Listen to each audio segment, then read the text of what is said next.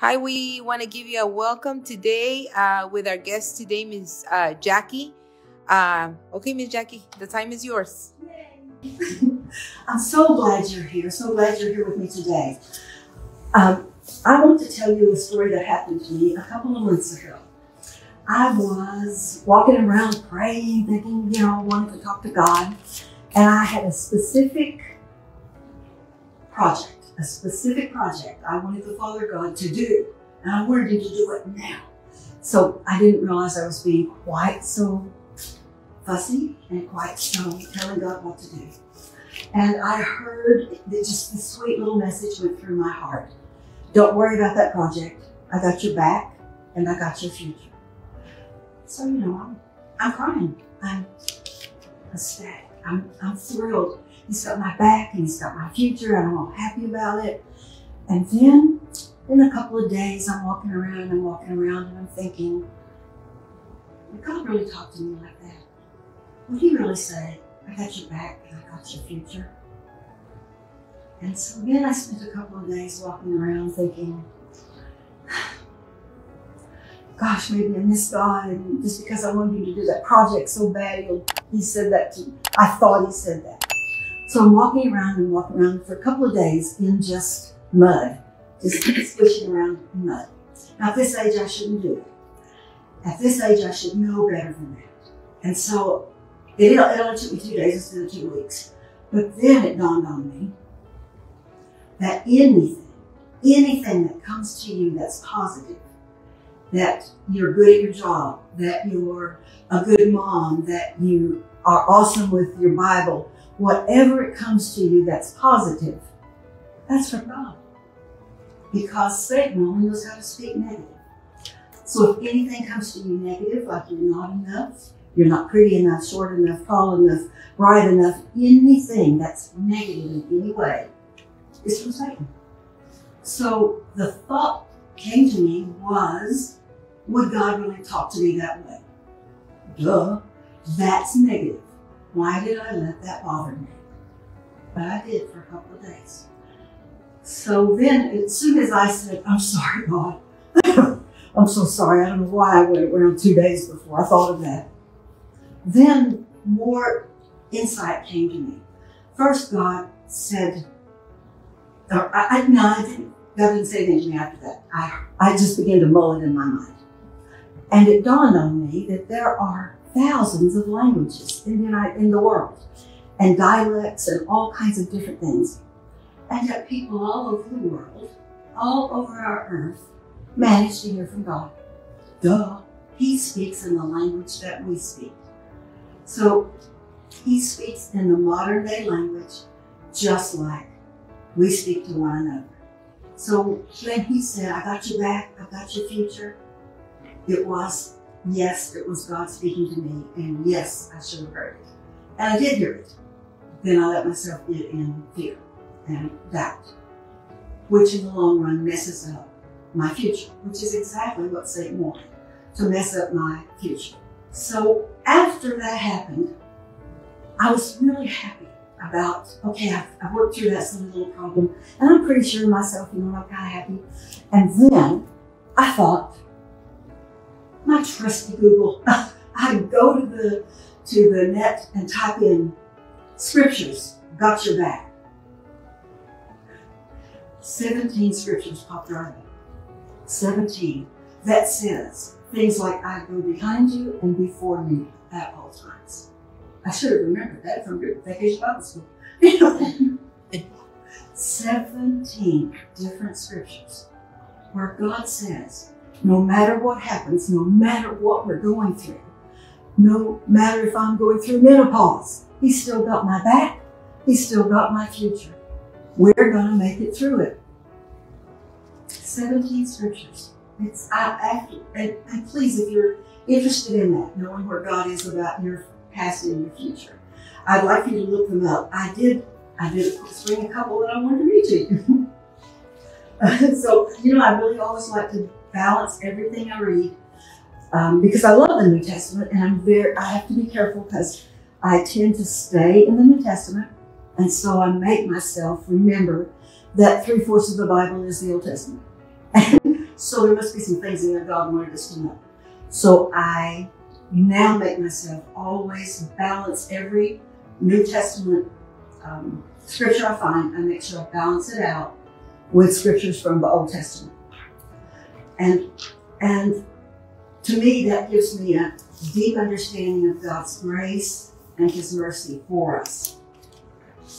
So if we start in Deuteronomy 31:8, He says, "Be strong and courageous. Do not be afraid or terrified because of them, our enemy. For the Lord your God goes with you. He will never leave you nor forsake you." And in that same chapter, chapter 3, verse 22, He just flat says, "Don't be afraid of them. The Lord your God Himself will fight for you." And then in Isaiah 41:10, this passage reminds us in comforting words. The whole passage is very sweetly spoken, and I don't always think of Isaiah being sweetly spoken, but he's sweetly talking to all of us about how the fact that that the Father God, because in the Old Testament we're talking the Father God, that the Father God would always be with us. He encouraged us not to be fearful for any reason. And He says to us, He will uphold us with His righteous right hand, allowing us always to stand firm. The Israelites were filled with fear. After all, they'd been enslaved for 400 years. What did they know of freedom?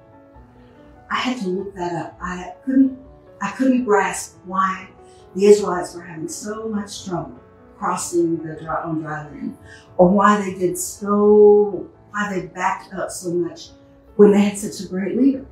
I just couldn't figure it out. And it had to be God. I hear this little thing not here, but it just dawned on me. Why don't you look that up? How long were they enslaved? They were enslaved 400 years. Do you know what that does to your DNA? Generation after generation living in a box, living with not enough food and not enough recognition of what they were doing in any way. They were just slaves. No wonder it was so easy for them to say, "Take us back to Egypt," because that's all they ever known. 4 generations. FOR, 4 generations.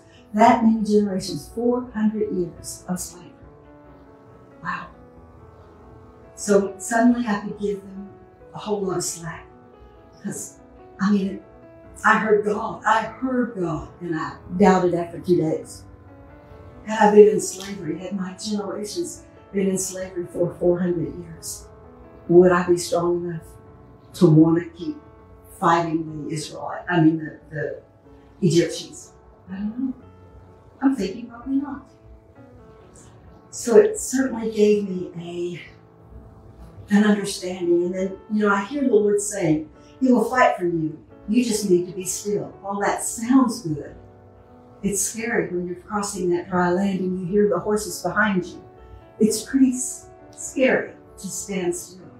Or when they ran out of food, or, all these different things that happen to them. Suddenly, I have a whole understanding, a new understanding of why that was such a big deal for them. Now, the Passion Translation, you know how I knew about the Passion Translation. Crazy for you. In John 14:16-18, it says, "I will ask the Father, and He will give you another Savior, the Holy Spirit of truth." I just cried. He even called our Holy Spirit our Savior, because they're so one. The Trinity is so one. I was so impressed with that. Who will be your friend just like me?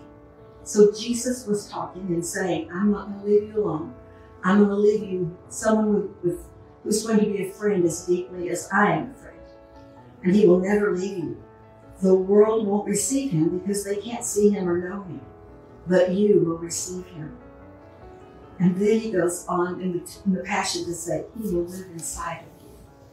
I promise that I will never leave you helpless or abandoned or orphans. And then He says, I will come back to you. Now, all my life, that sentence, I will come back to you, meant to me that He was coming back in the end times. You know, he's going to come back on that white horse and save us all. And I just couldn't grasp that he meant, I'm going to come back to you now. And the more I read the New Testament, the more I look at it, he clearly says, I'm coming back to you now. I'm moving in with the Holy Spirit. I'm going to be part of your life for now and forever. How precious is that? He's going to be part of us. The Holy Spirit is part of us from now and forever. So now we've got the Old Testament and the New Testament in agreement with God, and so that God always has our back and he has our future. And we just simply have to learn to lean into his strength. And for me, it's just the thing I do when I'm praying and I'm getting really intimate with the Father God. I just do it. I just lean into the Spirit. It's an outward manifestation. It doesn't mean anything to God. It means it to me. I'm just leaning forward so that I know the Father God sees my efforts to grow with him, which is really kind of funny because God can hear our thoughts. So I don't know why I bother to do that, but it is where my flesh is. Now, the most difficult thing for men and women in the Bible times, today, as it is today, is consistency. That made me feel a little better that even those who walk with Jesus have trouble with consistency. It's one of the things that the Father God works with me often. I am consistent for months, and then I sit down. And the next thing I know, I haven't been in my scriptures enough, or I've been way too busy with my YouTube channels and not busy enough with the Father God. And every now and then I get that little knock. He's like, hello, girl, you're not being consistent. So I do need you to understand that although the Father God has our back and has our future, he expects us to walk consistently day after day with him. So now I'd like to pray for us. Father God, I thank you for this audience. I thank you for their kindness and mercy. I thank you that they're here. I thank you that they want to grow. And Father, in the name of Jesus, I thank you that you touch the audience financially, emotionally, physically, spiritually, and even with creativity. You cause their creativity to blossom and bloom, and they're successful at everything they put their hands to. And Father, I thank you that you have our back and you have our future. I thank you, Father, that you are our God and King. Amen.